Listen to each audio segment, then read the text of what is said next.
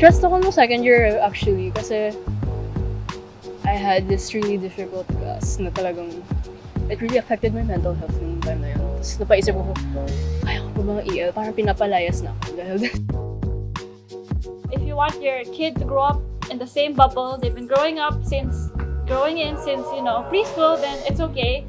But you live in the Philippines, if you want to experience it, this is the best place you can.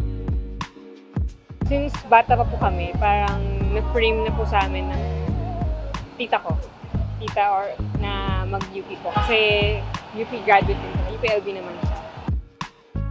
I'm definitely someone who loves going to the beach, going to climb mountains also. So I'm very much an outdoors person. And I'm lucky because my course actually kind of integrates that. I wasn't really super smart in high school. The honor student. The honor student in high school. In grade school. The honor student. Wala akong girlfriend. I haven't had a girlfriend since birth. And sa akin naman, I'm not, parang, di ako nagmamadali. Hindi alam ng marami na kaakibat ng pagiging summa cum laude ay maraming responsibilidad at maraming pressure, no?